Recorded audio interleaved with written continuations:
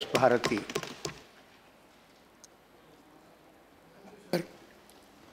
Honorable Vice Chairman, sir, at the outset, on behalf of DMK, I would like to welcome this bill, sir.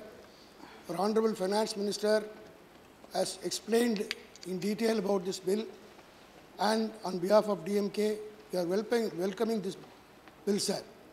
But at the same time, sir, I would also request the Finance Minister to give an assurance. Although the Act, Benami Act of 1988 was toothless, the Honorable Finance Minister has taken pains to plant teeth in this Act by this amendment, which should be welcome. The motive of the government, we welcome, sir, but at the same time, we have certain reservations, sir. The properties confiscated, as pointed out by many of my colleagues here, should go only to the state government. And moreover, sir, we make amendments after amendments, but there is no end to it.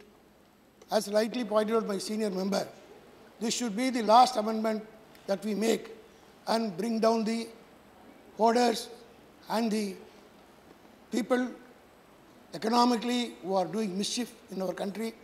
I hope at least now this act will ensure that the Benami transaction will be put to an end. And moreover, sir, I accept almost all your recommendations. And one more thing I would also request you, in Chapter 3, authorities, the government has stated the central government shall, by notification, appoint one or more adjudicating authority to exercise jurisdiction, powers, and authority conferred by the, or under this Act.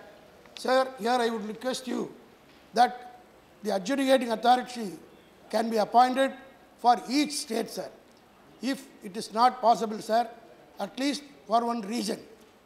For so far as South is concerned, Tamil Nadu, Andhra, Karnataka, Kerala, Pondicherry, for all these states, one appellate authority can be appointed as in Tamil Nadu, in Chennai, sir.